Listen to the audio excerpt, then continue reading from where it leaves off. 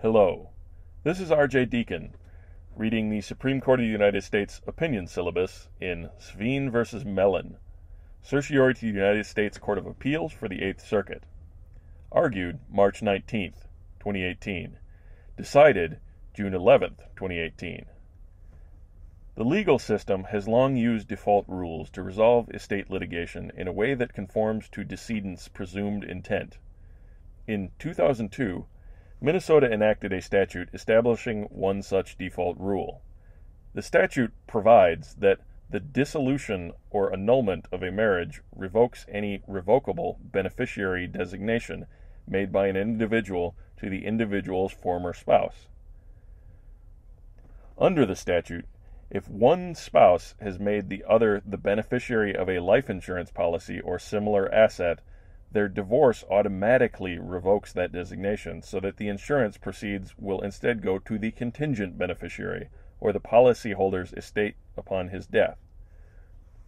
The law does this on the theory that the policyholder would want that result, but if he does not, he may rename the ex-spouse as beneficiary. Mark Sveen and respondent K. Melin were married in 1997. The next year, Sveen purchased a life insurance policy naming Melin as the primary beneficiary and designating his two children from a prior marriage, petitioners Ashley and Antone Sveen, as contingent beneficiaries.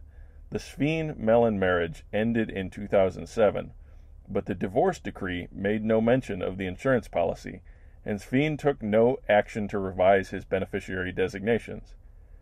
After Sveen passed away in 2011, Melin and the Sveen children made competing claims to the insurance proceeds.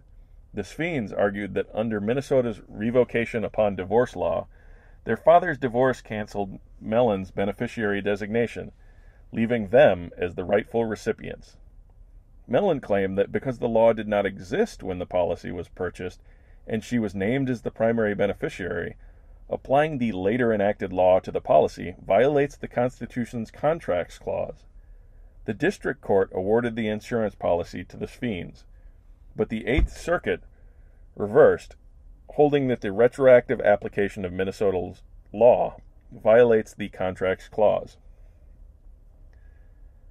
The Supreme Court held, reversed and remanded.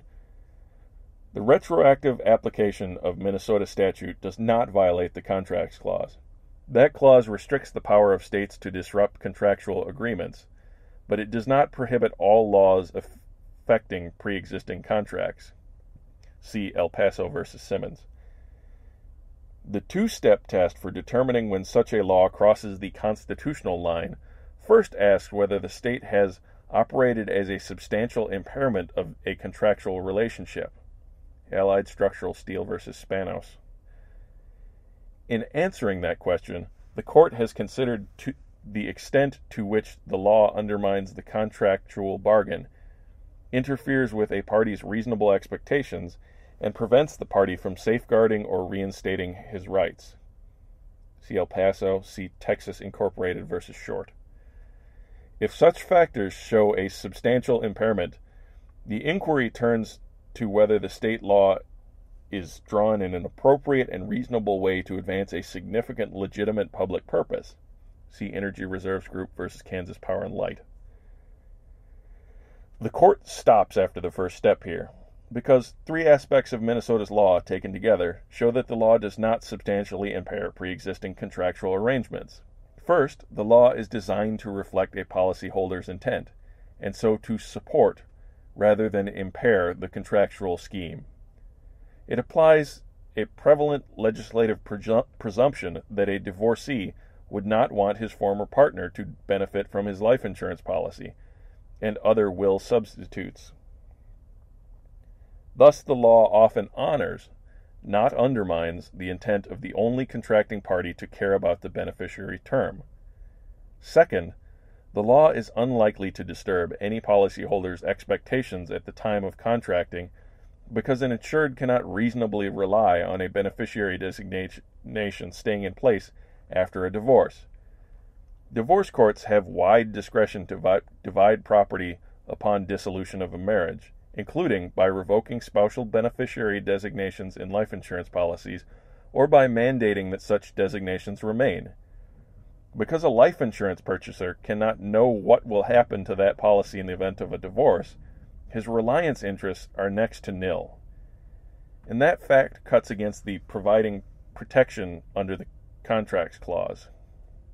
Last, the law supplies a mere default rule, which the policyholder can undo in a moment. If the law's presumption about what an insured wants after divorcing is wrong, the insured may overthrow it simply by sending a change of beneficiary form to his insurer. This court has long held that laws imposing such minimal paperwork burdens do not violate the Contracts Clause.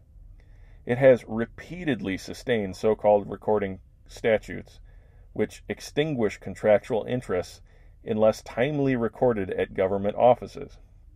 See Jackson v. Lamprey, Vance v. Vance, Texaco Incorporated v. Short. The court has also upheld laws mandating other kinds of notifications or filings against Contracts Clause attacks. See Curtis v. Whitney, Gilfian v. Union Canal Corporation, Connolly v. Barton. The Minnesota law places no greater obligation on a contracting party than these laws, while imposing a lesser penalty for noncompliance. Filing a change of beneficiary form is as easy as satisfying the paperwork requirements that the court's prior cases approved. And if an insured wants his ex-spouse to stay as beneficiary, but does not send in his form, the result is only that the insurance money is redirected to his contingent beneficiaries, not that his contractual rights are extinguished. The decision is reversed and remanded. Justice Kagan delivered the opinion of the court, in which Chief Justice Roberts and Justices Kennedy, Thomas, Ginsburg, Breyer, Alito, and Sotomayor are joined. Justice Gorsuch filed a dissenting opinion. Thank you for listening. If you'd like to have a conversation about any of the opinions, please find us on Facebook and join the associated conversation group.